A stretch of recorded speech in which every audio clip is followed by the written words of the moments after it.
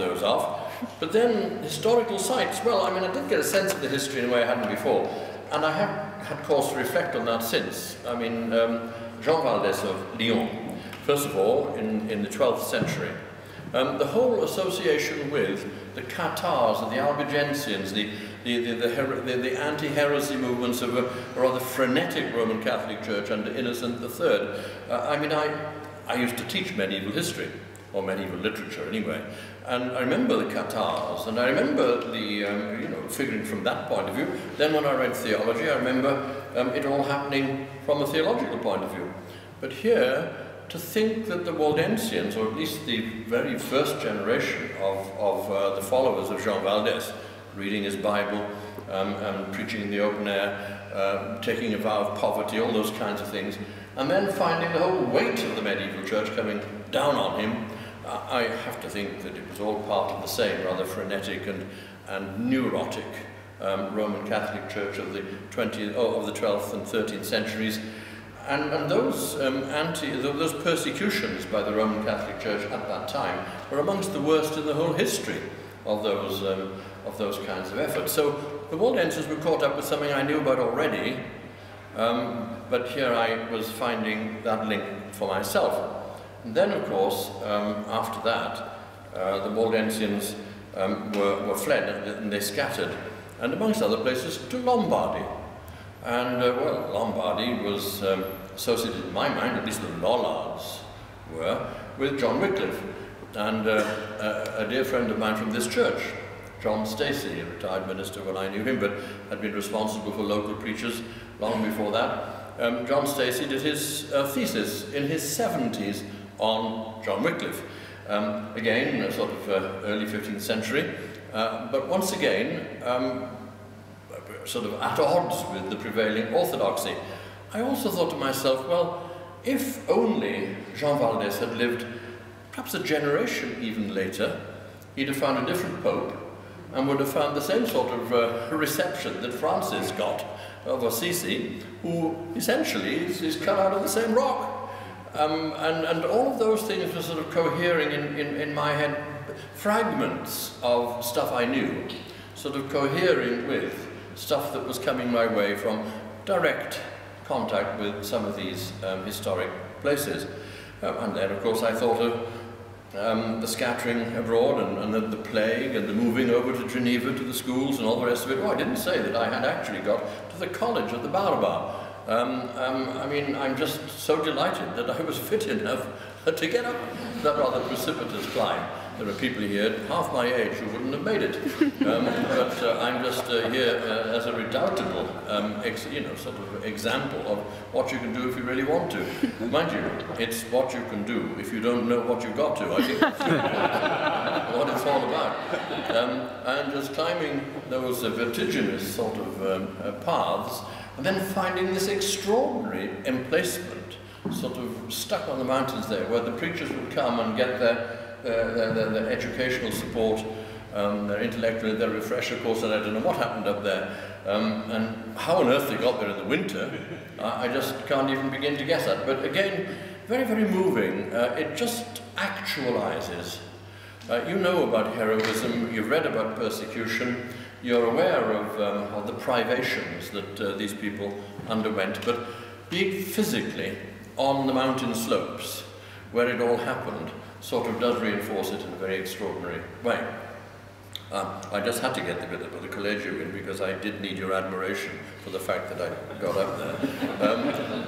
But then there were other heroes that I hadn't known about before. Gianovello, is that what his name is? Gianovella, is that it?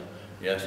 And went to his house and saw it and heard the story of his resistance to the forces of persecution and so on. Of course, I did know about 1655, knew about that because of Milton, but this morning I've been part of a fellowship group, an ecumenical fellowship group in St. Giles Church, Cripplegate, with our ecumenical partners around there, and of course overlooked by a statue of John Milton, because that's where he's buried, and sort of smiling, an exchange of smiles between me and Oliver Cromwell, because there his statue stands too. He was married in the church. Milton was buried in the church. So that's a direct association, really, isn't it, with the Waldensians? And of course, what I hadn't realised till I went to the museum in Torre Pellice was the way in which Cromwell did, with other Protestant leaders across Europe, organise a real kind of upsurge of public opinion and political pressure on the Dukes of Savoy and the popes and so on, in order to make the whole world aware of the atrocity that the slaughtered saints had undergone. Then there was the Champ-Forain, that lovely monument in the middle of a field. But once again, awakening or bringing together facts of my own sort of intellectual awareness with other facts that together makes it more than the sum of the whole. That's where they signed up for the Reformation, 1532, and Calvinism at that. And I'm not quite so fond of that, but that's a different matter. But signing up with mainstream Protestantism.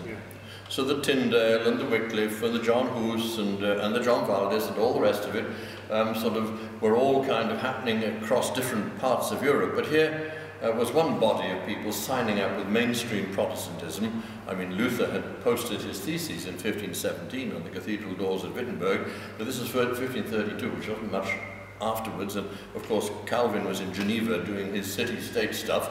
And burning Servetus at the stake as well, but we won't go into that at this minute. But here they were signing up for a treaty of solidarity with fellow believers in other places. And there's that extraordinary Olivetanus Bible. Well, I didn't know about that either. I tell you something, when I've studied the Bible through theological studies, I have taken into consideration some of the texts that Olivetanus used in constructing his Bible, and seen the contribution that made to the Geneva Bible, which was the most used English translation of the Bible for way after King James in 1611. I mean, the Geneva Bible was the Protestant Bible for about 100 years, long after 1611, and it was the Bible of Shakespeare. And whenever you get allusions to the Bible in the works of Shakespeare, it's always the Geneva Bible. Now, I had the great good fortune some years ago. I did a public lecture up in Barnet, I think High Barnet, and afterwards, and I was talking about biblical history of the Bible in English, and I mentioned the Geneva Bible, and there was a lady in the congregation who said, "I've got one." I said, "What do you mean you got one?" She said, "I've got one." I think it was 1550 something. I mean, it was done, perhaps 1560, I forget the exact date, but for all that, she got one. I said, "Well, I'm delighted for you." I said, "Put it in the safe, or insure it for a lot of money." She said, no, I got one, I want you to have it." Well, I've got it now, so there you are, the Geneva Bible. But I had never realized the contribution to the production of that Bible by the person associated with this place, the Champ-Forain. You see how these lovely things come together and make a kind of ripple effect. I just think it's gorgeous.